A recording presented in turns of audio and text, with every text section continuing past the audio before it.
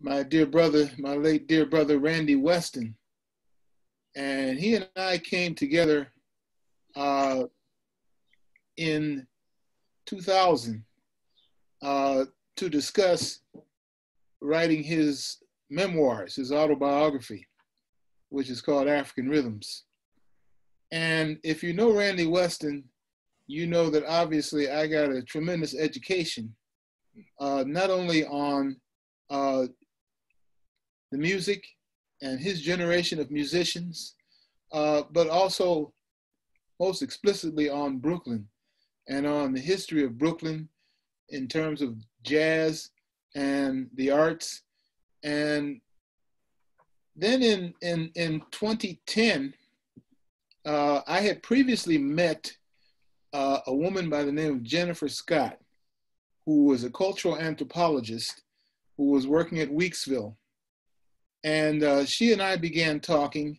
And in 2010, she developed funding and a framework for me to conduct a oral history project, specifically interviewing artists and activists and presenters from central Brooklyn. And so she and I went about conducting these interviews, and it was a wonderful experience because I had an opportunity to get insights into things that I had only previously read about, unfortunately had not had the opportunity to experience, like the East. I had an opportunity to interview G2 Weusi, the founder of the East, and I also interviewed, as part of this project, Mensa Wali. And Mensa was the person who was particularly responsible for booking the artists and for the menu of jazz presentations at the East. And the whole development of the East I found to be particularly fascinating because my sense of the East had previously been as this wonderful performance space, but I didn't know all the various facets of the East until these brothers schooled me on the development of the East.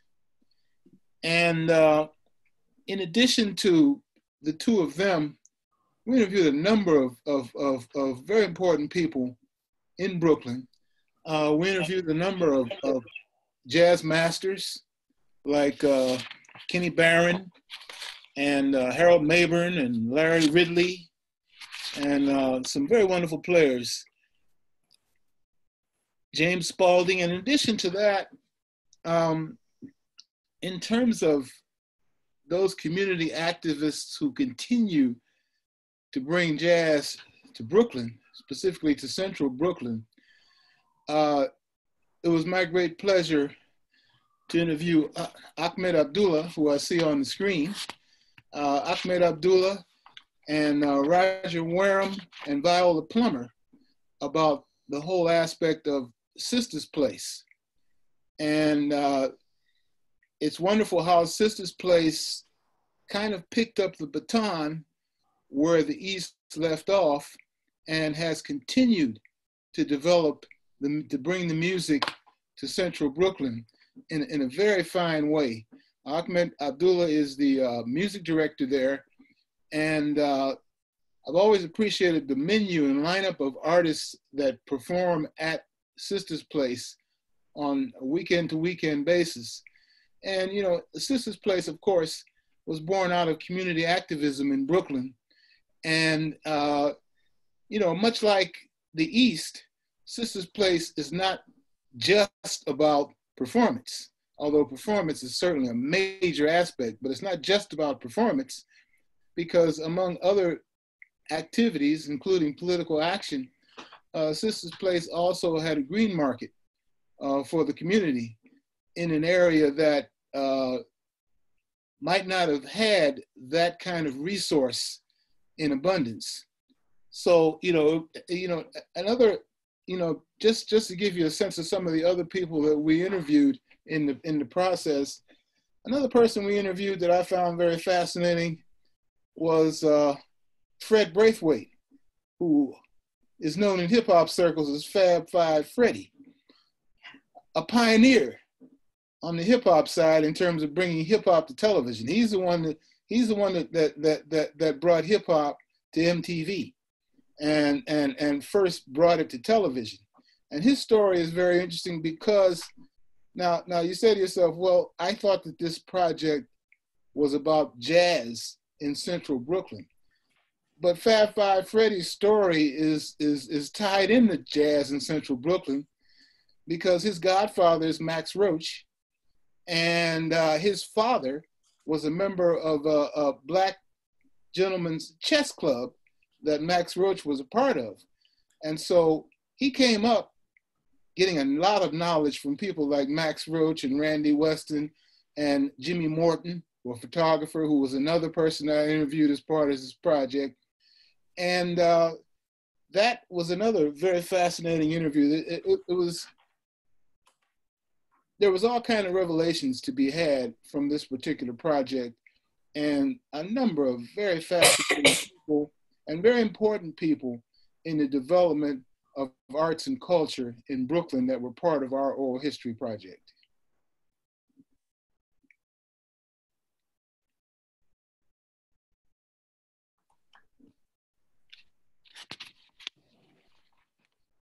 Great, thank you. And I think that provides a segue to Mr. Basir Macaulay.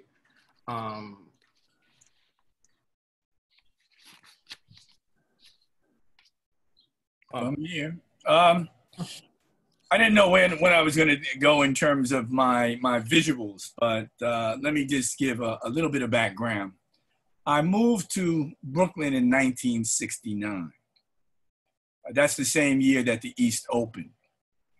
I was born and raised in the Bronx, and we have to understand that in the Bronx, there were all kinds of places where you could go ahead and experience the music.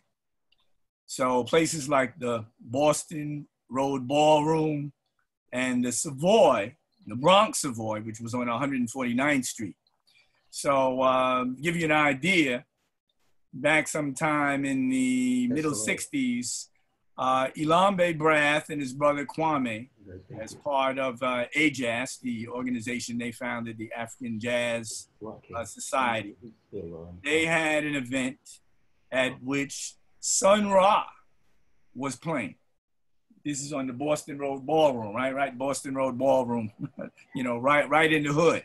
Mm-hmm. So to give you an idea in terms of the things that could happen in the hood, the first time I saw the Miles Davis Quintet, the one with Wayne Shorter, Tony Williams, Ron Carter, Herbie Hancock, was at the Blue Coronet on Nostrand Avenue in Brooklyn.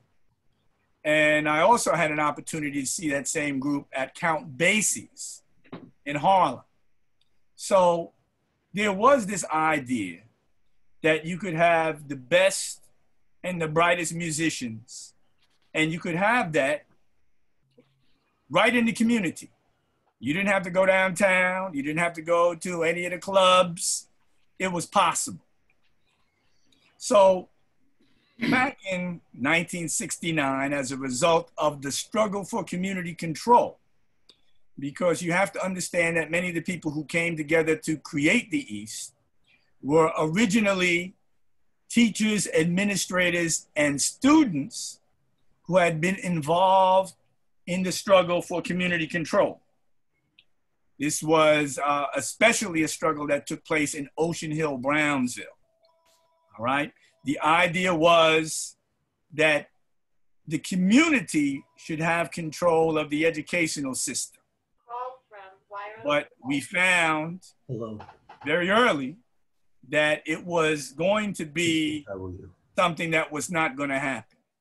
The powers that be were not going to be going ahead and giving the control of the school system to the community. So at that particular point, G2AUC, members of the African Teachers Association, the African American Students Association, they all decided that they were going to create their own thing. So what they did is they found a building, 10 Claver Place, which at the time they found it was something called Studio O. Now, Studio O was a club, and it was also kind of like an artist loft. So over the summer of 1969, after seeing that it was not going to be possible to have self-determination in the education system, G2 and these students came out, found a building, and began to renovate that building. That building became the East. Let me, at this particular point, go ahead and share my screen. Can you give me screen share, Abden? Yes, I can.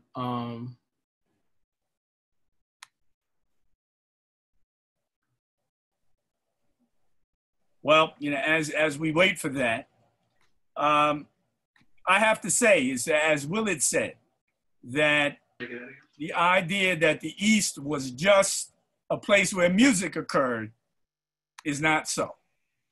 That's not what that was. That we used to say that the East was a culture and educational center for people of African descent. And that's what was meant. But aside from that, we also have to include the political, because the political was a great aspect of that. Do we have screen share now? Yeah, I gave you, okay. You're not the host. All right. Let me go ahead and grab this. All right, let me just do this right here. This is just a short piece of some of my photographs, some of the artwork of Ron Warwell, so you can get a kind of taste of what the East was about.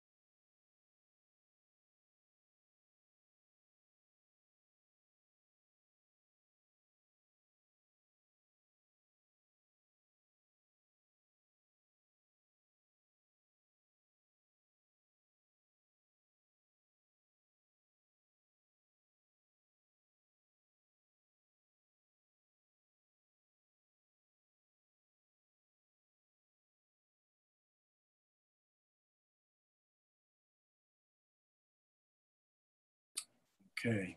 You know, Basir, I have to ask you. One of those photos was Mtume, right? That's correct. Young Mtume. Was what the recordings that Mtume made for Strata East and that Pharoah Sanders made live at the East? What other commercial recordings came out of those sets at the East? Well, you know, the interesting thing is that the Al Cableland album, the album that Mtume did, was recorded at the East. Right. Live at the East by Pharoah was not recorded at the East. Is that right? What they did is they took the crowd from the East and took them to a studio. Oh, okay. Recorded there. It's actually a studio recording with an East audience there. And you know, I'm happy that you mentioned the Blue Coronet, because I failed to mention that one of the people we interviewed during our oral history project was Dickie Habersham Bay. Yeah. Who was the proprietor of the Blue Coronet and who had a lot of great stories. And I also failed to mention the Central Brooklyn Jazz Coalition. I see Bob Myers' name on the screen, and I know that Bob is part of that. And Bob Myers was one of those who were interviewed as part of this project as well. Okay, definitely. Now, when music was started at the East, it became a way to actually go ahead and recruit people to join the organization. It was something in terms of the music, and we have to understand the function of the music. I mean, the music was something that many of us gravitated to, which was an instrument of struggle. It was not just you know, something that we went ahead and did and enjoyed. It's something that we did essentially to kind of shore us up as we went ahead and would do various forms of political work. And many people who came to the East really understand that. I shared the Josh Tyson Furman film. He did a short film with Plunky Nkabindi, who used to be the head of Juju. He was the head of a group called Juju. Right. And in his little short film, he talks about the audience at the East, what it meant to play at the East. And the idea is that when you performed at the East, it was the audience being part of that performance. Unlike downtown, there was no alcohol, there was no smoking. So when you heard people like Charles Mingus in some of his recordings, studio recordings, where he would tell people, you know, to stop the cash registers and, you know, all the other kinds of things that happened, none of those things would take place at the East.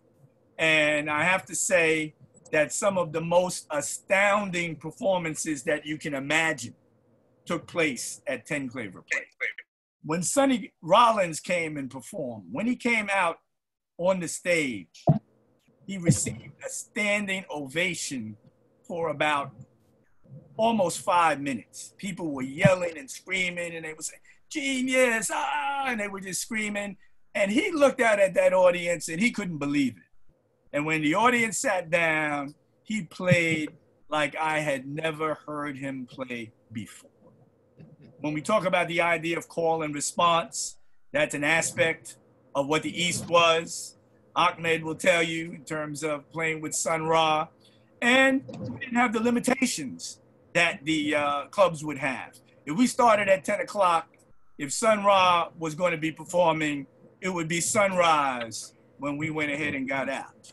When, you know, Sun Ra would June Tyson would sing, "The world is waiting for the sunrise." The sunrise would happen when Sun Ra went ahead and finished that particular set at 10 Claver. So the idea, and this is, I think, important. The last panel I did with Amiri Baraka was a panel at the Vision Festival. You know, the last time I appeared with him, and Baba Amiri is a good friend, a mentor, and someone I've appeared with a number of times. We were on a panel that essentially asked the question, where is the Black audience for this music? A music that Ahmed Abdullah talks about as being music of the spirit, that Randy Weston talked about his music not as jazz, but as African rhythms. Right. When you talked about what does he play? If you said, well, you're a great jazz player, he said, no, I don't play jazz, I play African rhythm. And the idea that this music is not just jazz and has a specific function in our community, I think is very, very important. The idea that people won't come to see the music is not true, and the East showed that. Not only did the East show that, but out of the East came what is now the International African Arts Festival, which used to be the African Street Carnival, something we started out in the street right in front of 10 Claver Place. And if Sun Ra or Pharaoh would perform at the carnival, which when we first started was free, the community would come out and they would enjoy it. They would have a great time. Folks from the hood would be dancing in the street to the music of Sun Ra. So the idea that somehow there's no audience in our community for this music of the spirit, this spiritual music, is not true. Exactly right. The issue is, how do we go ahead and get this music? How do we go ahead and get this music to the community? I think that's the major issue. And that's one that at this time we still have to wrestle with. There used to be, back in the day, there used to be a mechanism of transmission from generation to generation.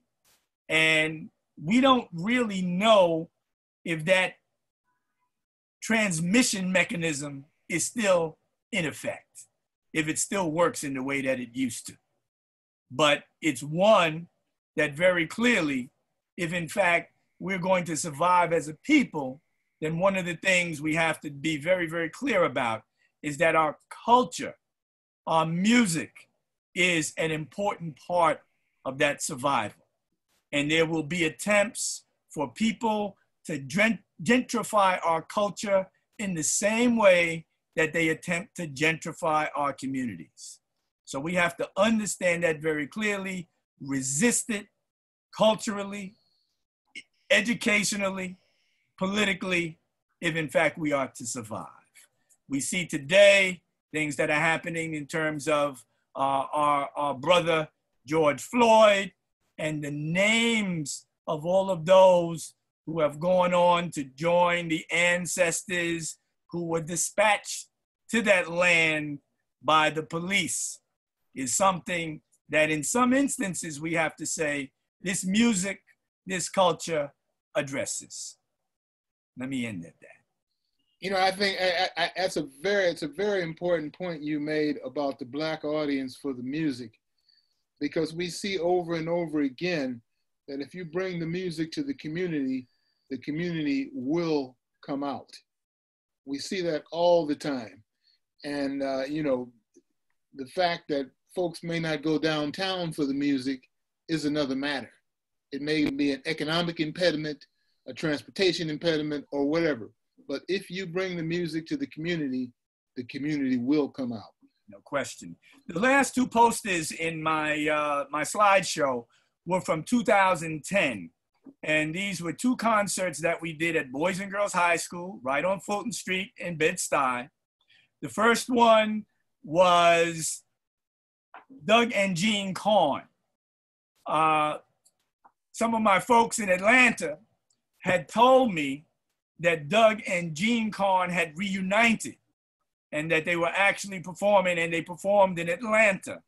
When I found this out, I told G2, who was then the founder of the Brooklyn Jazz Consortium, and we decided that we were going to bring Doug and Jean Corn to Brooklyn. And we did so. The people came out. That was a Kwanzaa show. It snowed heavily the day of the event. And we were like, uh-oh, we don't know if people are going to be able to get here. The buses were running slow, if they ran at all. People came out. The last poster was Pharaoh Sanders and a group of, I guess we have to say, Orisha, Yoruba, a group called Omiyesa. We had them at Boys and Girls High School. And we have to say, once again, the people responded, they came out. So the idea that people from our community will not support this music is not true. They Absolutely. will. The issue is, how do we bring the music to the people? Absolutely. Thank you. Thank you for that. And then from there, I think I'd love for Christina Portelli to introduce her work in relation to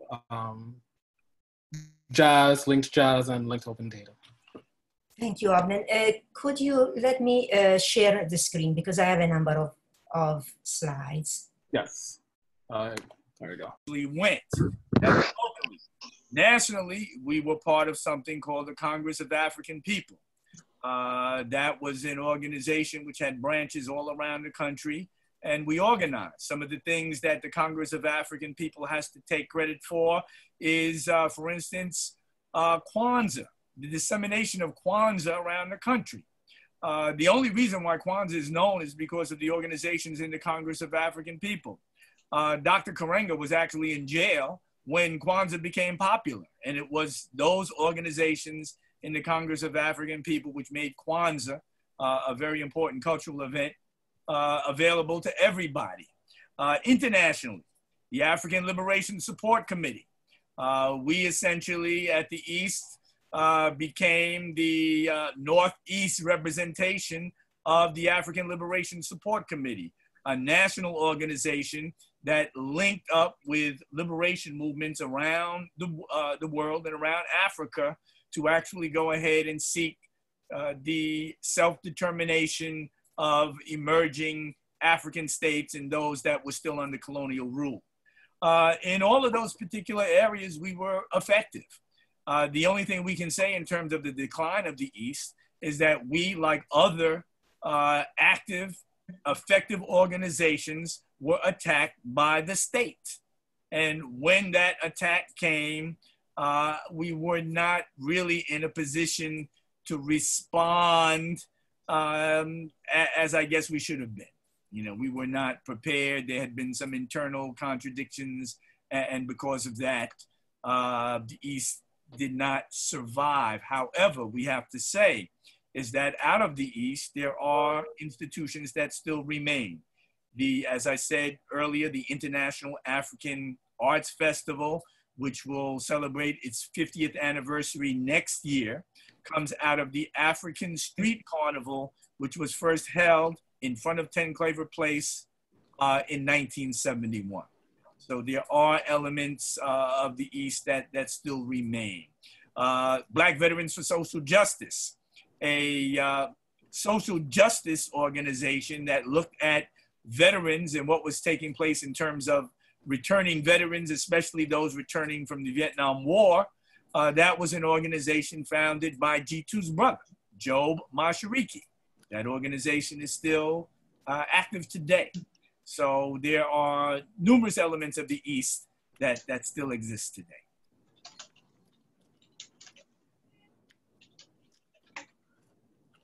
We also have another question for Bashir, which is what is the first performance at the East?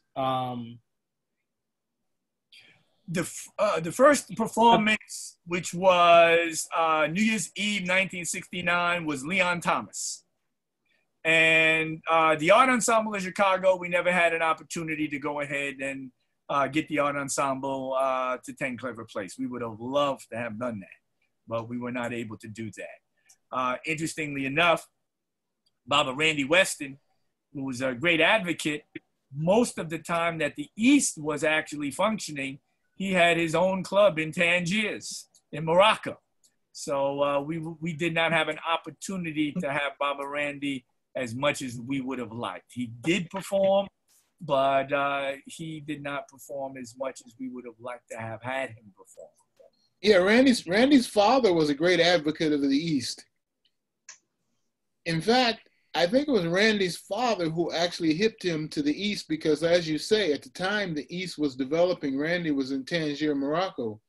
And his father actually clued him into the development of the East. I want to ask you, Basir, what were the points of contention from, let's say, officialdom as that unfortunately led to the demise of the East? Well, you know, we always advocated self-determination, and in doing so, you know, we took steps that were contrary to government policy. As an example, if you supported South Africa, if you supported the struggle of the ANC and PAC, at that particular point, the United States government was calling Nelson Mandela a terrorist, and it said that the ANC and PAC were terrorist organizations. So, you know, we were very contrary to, you know, many things that the government was doing. Educationally, you know, we advocated very clearly that we needed to have African-centered education. This is something that today, I mean, if you look at the public school system in New York, it is one of the most backwards culturally school systems in the entire country.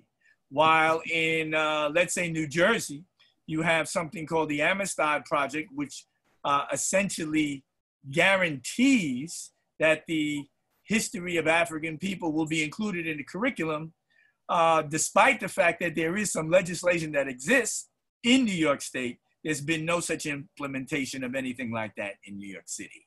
So the idea that we were, you know, working in contrary ways in a number of different things. The other thing is, I mean, I have to say, we supported folks who were political prisoners. We supported H. Rap Brown, you know, at that particular point, Imam Jamil, who is a political prisoner. He was on the run at a particular time.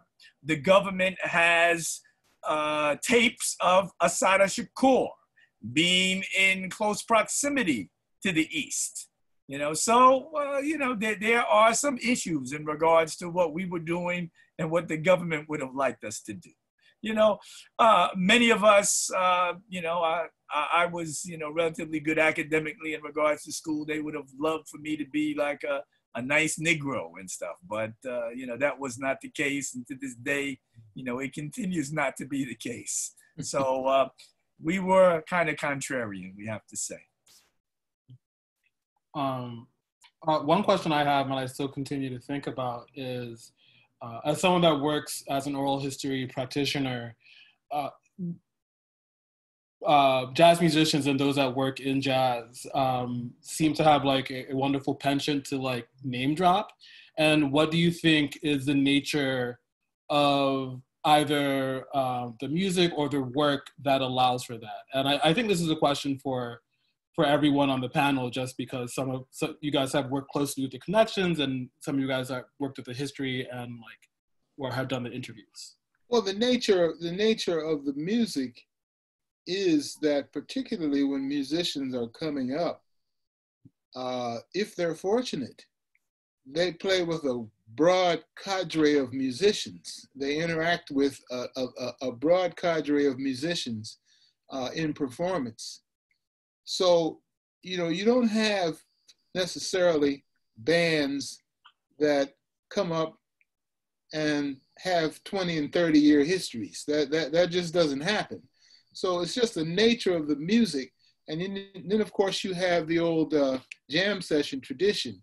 It's just the nature of the music that jazz musicians, in order to be artistically successful, really have to have a wide network of contacts and of fellow musicians. And so you're going to get that kind of name dropping. And also because of the oral tradition nature of jazz music, you know, musicians who are coming up are going to, if they're fortunate and if they're wise, they're going to seek out older musicians to interact with. So then that further develops the network. So yeah, you're right. Jazz musicians do have, I would say, a wonderful penchant for dropping names. You know, that's why I was interested in that whole linkage process from Pratt, because there are so many linkages. I mean, Zakia has taken note of that in some of the interviews that she's experienced from our oral history project. You know, all these different connections, musicians name dropping influences, musicians they performed with, and that kind of thing. So you're going to have that phenomenon in jazz. It's the nature of the music.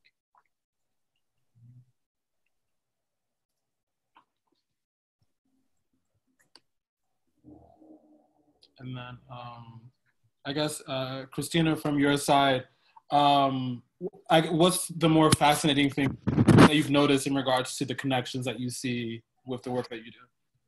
But what is interesting for me at this point in time, actually, and I was thinking what I showed was a network of very well-known musicians. So probably for the audience here, nothing new to learn.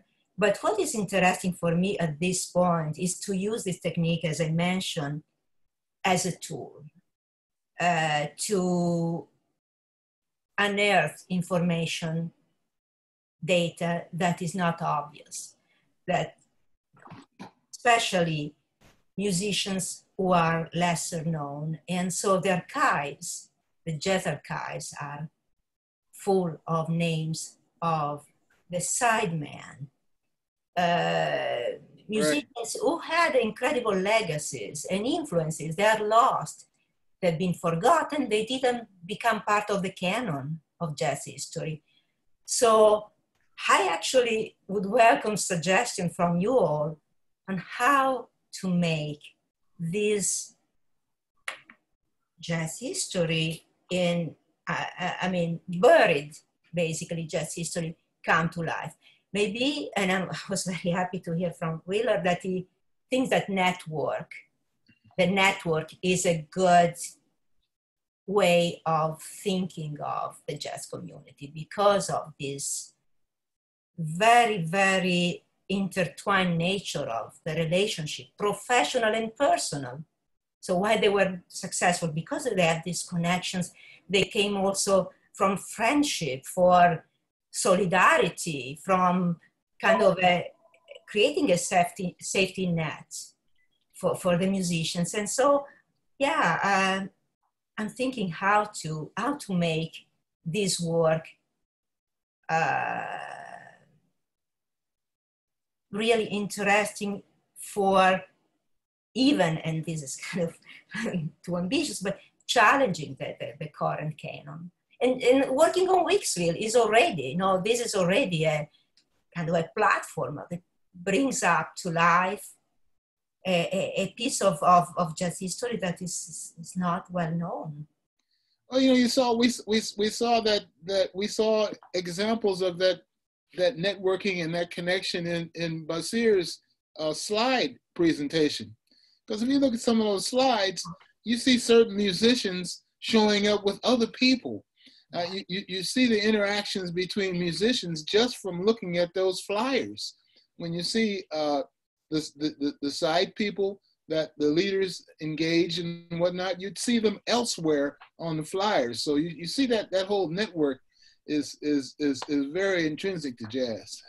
And to this end, actually, we are expanding the type of documents that we are going to do the automatic extraction. So flyers, programs, this kind of documentation that is kind of ephemeral somehow would be precious for us. And I was really looking at Bashir, actually, his presentation and thinking, wow, this is in itself is a link jazz project that I would love to do because I would personally learn. I mean, I was amazed. I didn't know about the East, and now I'm very curious. I want to learn more.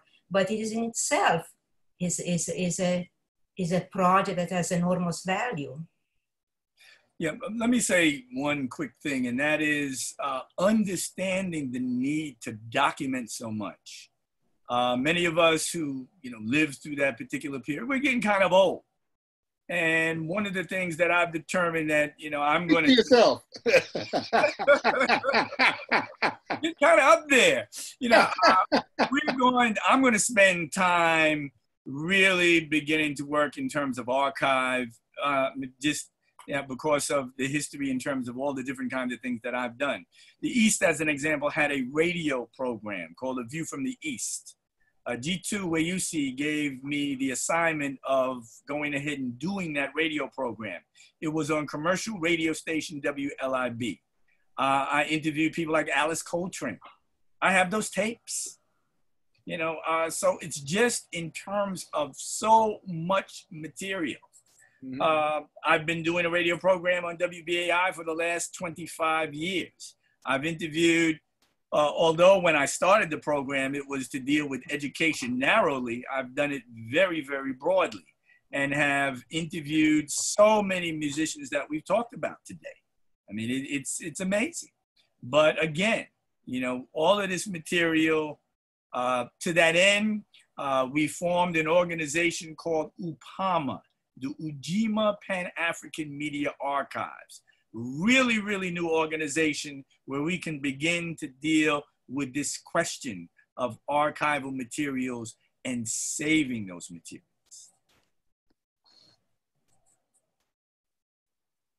Yeah, you know, just to jump in real quick, you are absolutely right. The importance of archiving these materials it's I mean, it's everything. You have to archive these materials. I have about two questions, one from Julia and one from Jermaine. And then afterwards, I know that Ahmed Abdullah and Bob Myers are here, so I'd love to hear a few words from them. But the first question that we have is, when thinking of the legacy and also of those organizations founded around the time of the East that have continued to this day, where the local political and educational organizations that have been founded in the 1920s and 30s. Oh, so basically what other political and educational organizations were influenced by the East? Well, I mean, he's, the question asked. No, that's not, yeah. It asked the opposite. And I would say in terms of the 1920s, the best model that we saw was that of Marcus Garvey and the UNIA, the Universal Negro Improvement Association. One of the interesting things, and you know, we talk about this, I was part of a panel on May 19th, Brother Malcolm X's birthday. The idea that the civil rights movement in many instances was a rural Christian movement.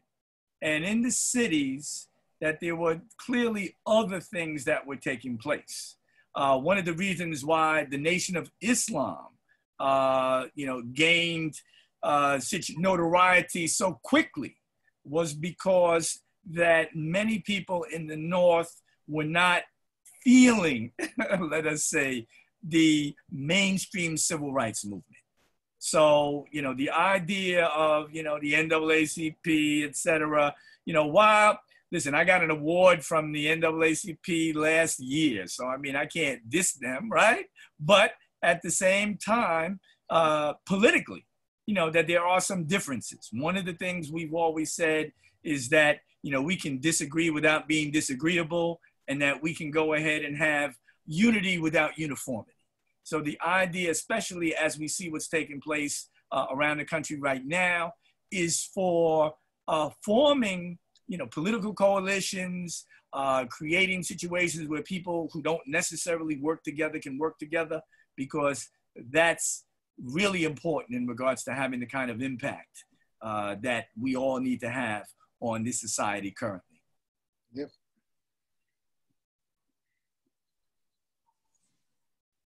And then the second question before we go to Ahmed and Bob Myers is from Jermaine, which is, what advice would you give to people looking to organize during this time?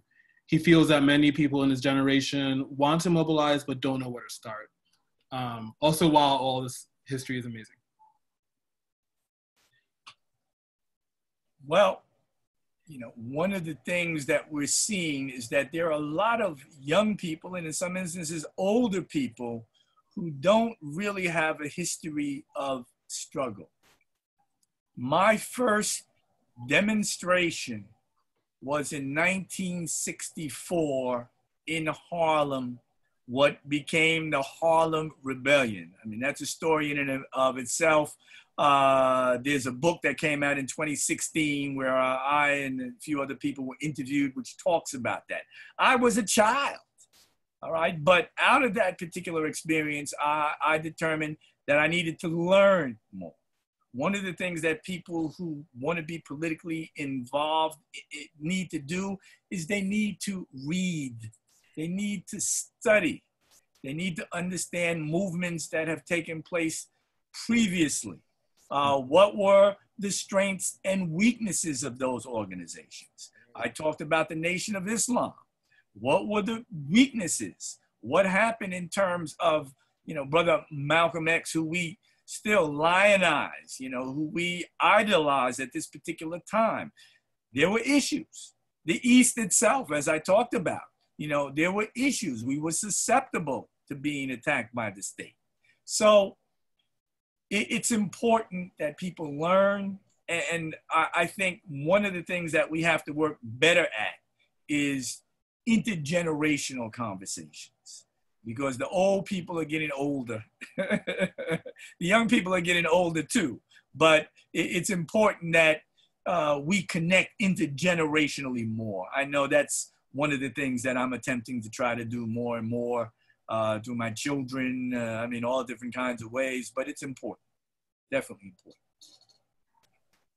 Okay. And at this moment, if either Ahmed Abdullah or Bob Myers have a couple of words that they wanted to share. Sure. Can you hear me? Mm-hmm. Okay. I just wanted, I think this is fantastic, and there's so much rich history in Brooklyn that to be able to document it and to have it archived in this way and to have the link ups, I think it's a fascinating and important thing. And I just wanted to add a couple of things, a couple of notes as I was listening. One is that Leon Thomas both was the first person to perform at the East and at Sistahs Place. And the East and Sistahs Place are like within 2 blocks of each other, right, on Jefferson Avenue, mm-hmm. right? The other thing I wanted to say that before the East, there was a place called 1310 Atlantic Avenue, which was the New Directions Daycare Center.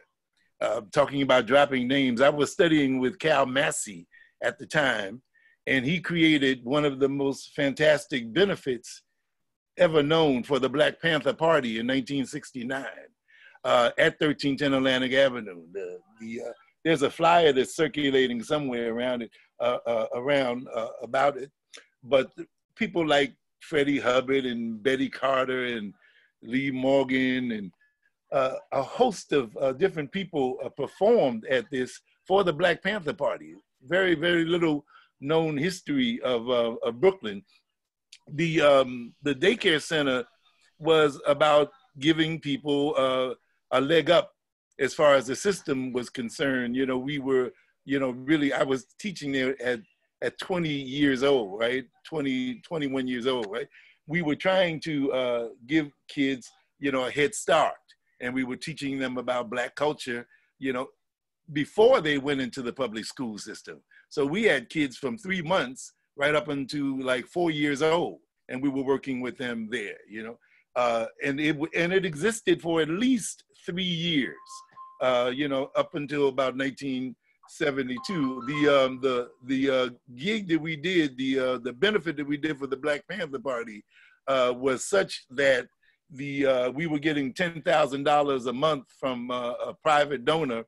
And when we did the gig for the Black Panther Party, they made sure that we didn't get $10,000 a month anymore. So the next benefit that Cal Massey did was a benefit for the New Directions Daycare Center. And we did that in Staten Island. And he had the same cast of thousands that he would have on his benefits. The other thing I wanted to say was that the original people within the CBJC, and Bob Myers could probably verify this, were Torrey McCartney, Alma Carroll, and Viola Plummer. They were the original people, and they decided to bring in G2 Wayusi because he had the name and clout, the recognition to be able to lead the organization. But because Torrey McCartney was a Jazz 966, which is a very important institution that is still going on, and Viola Plummer was at Sistahs' place, they came together with the idea. Alma Carroll was the wife of Joe Carroll. She had an interest in making sure people knew who Joe Carroll was. These three sisters came together to originally create the Central Brooklyn Jazz Consortium. So I just wanted to, one of the things about history is that we want it always to be factual.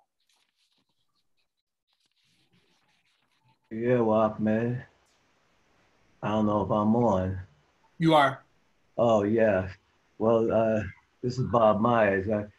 I guess my segue would be, starting to Leon Thomas. I heard, Leon started at the East. He came to Sistahs' place, but I used to run a place called the Up Over Jazz Cafe, and that was Leon Thomas's last performance. I wasn't even gonna mention that, but that Friday night before he went to Lincoln Hospital, Brother Leon Thomas came over the Up Over. So that's just one point of note. And thank you for clarifying things, Ahmed, about CBJC. Those three women founded CBJC, and that's correct. And G2 became our chairman because they figured nobody would mess with us if we had G2 here in Brooklyn at control. And I came on in 1999, and I was recruited by Torrey at the Up Over Jazz Cafe. But I want to bring up a point. Basir mentioned, the Black audience for jazz. And you hear a lot of papers about where Black people, jazz clubs. You can go to the Blue Note, the Vanguard, and you don't see, maybe 10, 15% of the audience might be African American. But the connection between the music and the Black church, I'm noticing a lot more these jazz vespers coming up. And the Black church is becoming more interested in the name jazz, whereas before the name jazz was taboo almost in the Black church. Now with these pastors such as Gary Simpson and that want to host jazz events such as the Brooklyn Jazz Hall of Fame to honor Max Roach there at here in Brooklyn, as we go ahead with our own archival of these jazz shrines through the Brooklyn Jazz Hall of Fame. So making the connection with the Black church as opening up the audiences that were African Americans. I want to bring that up, how to do that. And for Christina, she said, bringing her project to life. It would be great, Christina, if the addresses where a lot of these musicians lived here in Brooklyn, some were born, and we at the Brooklyn Jazz Hall of Fame are trying to find out where these people live. We are going to rename Max Roach Street if things come off with this pandemic in September. So the politicians have that set up for the third week of September. But as we bring it to life, when people see that Lena Horne was born here, Freddie Hubbard lived here, and such. So maybe that could be something to be thought about. The address is a sort of map of where these people lived. So those two comments. And I'd like to thank Abden, what Weeksville is doing with this whole thing, bringing this technology. One thing we're thinking about Central Brooklyn Jazz Consortium, how do we move forward?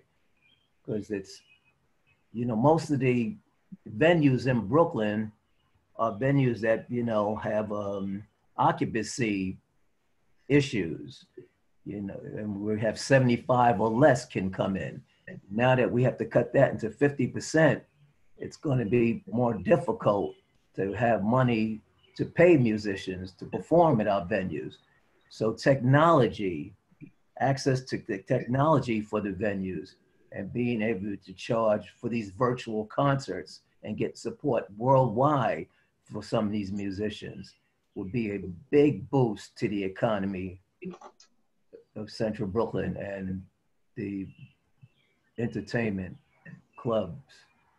So just put those 3 points out. But the Black Church, the addresses of musicians, and giving the clubs the venues, giving them access to technology to put on concerts. Well, thank you. You know, another Brooklyn institution that I don't want us to lose sight of, that I failed to mention in my earlier comments, that should be added to that list of important Brooklyn socio-cultural institutions, would be the New Muse.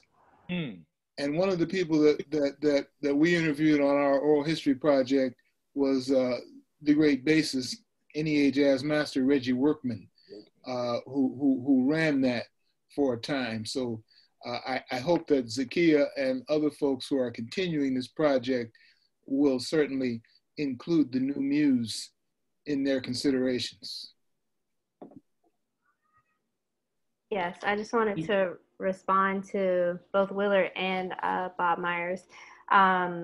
Actually, in the oral histories, we have so many addresses, and many of the oral histories either took place in the homes of the interviewees, and they also mentioned the place where they grew up, and the homes that they grew up, and the addresses of many of these venues that have now become different places.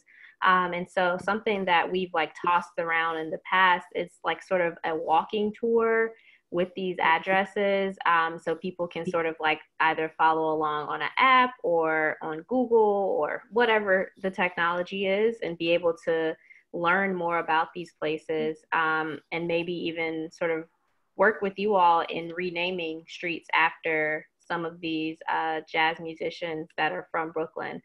So I think this project of the Lost Jazz Shrines oral history is so rich that it like has enough information for this project and 100 other projects.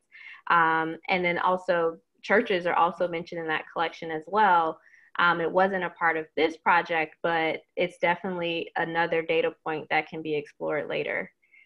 So again, it's like such a rich collection, and I'm about to link to the oral history page in the chat, and the full oral histories aren't there, but you can always email us and we could send you a copy, or they will eventually be uploaded to the website. So I'm going to just link where you can hear some snippets and read the summaries of the transcripts that we have online.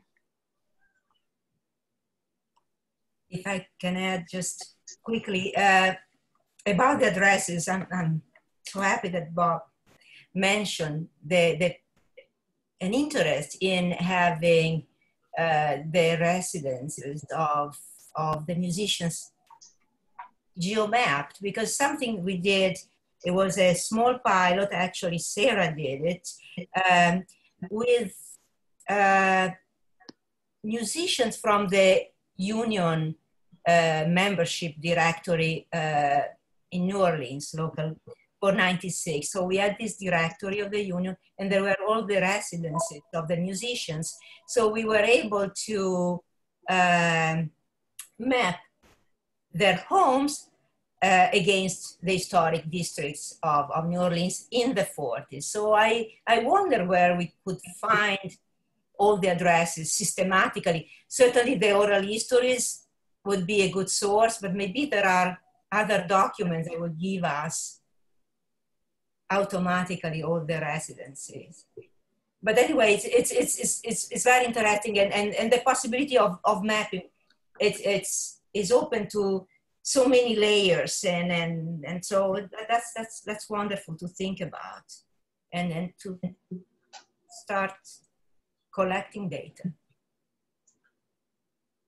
And I think on that note, I would like to again thank all the panelists for taking out the time to speak today. I'd like to thank everyone who came out, and my apologies for the very rough beginning that we had.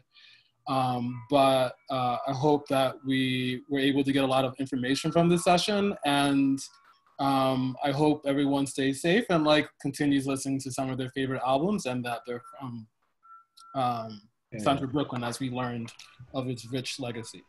The last thing I'm going to mention is that our programming in regards to the Linking Lost Jazz Shrines will continue throughout the month of June. Raz Moshe Burnett will do a second streaming session of records on the 17th. And then on the 20th, the wonderful team of Zakia and Sarah will do a workshop on link open data, which I think is really helpful in bridging the gaps or making like these very strong connections through oral history or any other project that you have that has a metadata component. And then on the 27th, we will have Bob Myers, Raz Moshe Burnett, and Anika Paris in conversation on curation and basically the love of jazz. So basically people just riffing about the music itself and like how they got into it and like the things that they listen to on a regular basis and why.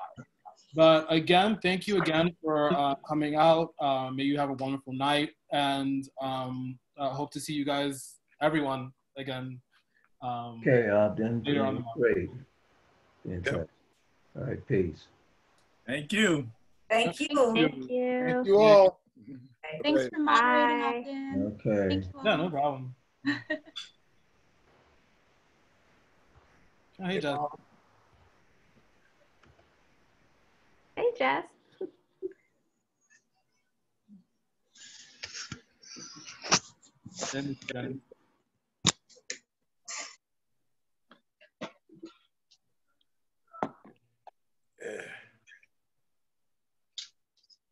Hard to say goodbye. It is, bro. Especially with this discussion. It's a really good one. Yeah.